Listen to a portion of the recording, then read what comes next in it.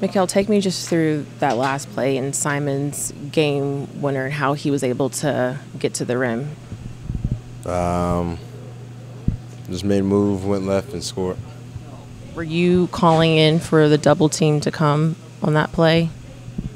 Yeah, it's over with now. Just gotta get ready for the next one. How are you doing? We saw you came back in the game, but just how is your lower leg? Jock called it a lower leg contusion. I'll be all right. Was it just a little incident with Walker where he just kind of clipped you or something minor like that?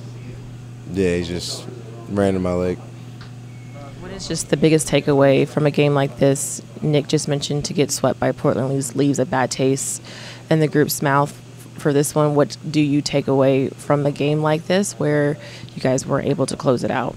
Just got to be better, everybody, throughout the whole game. Just can't get comfortable, but everybody got to be better. Is there anything on the defensive side that needs to change when it comes to getting better?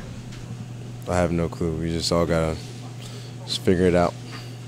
You mentioned the communication on the double team. You talked about just how defensively that's got to improve. I think what goes into just kind of how that communication can improve, because you guys were playing better the last 2 games defensively.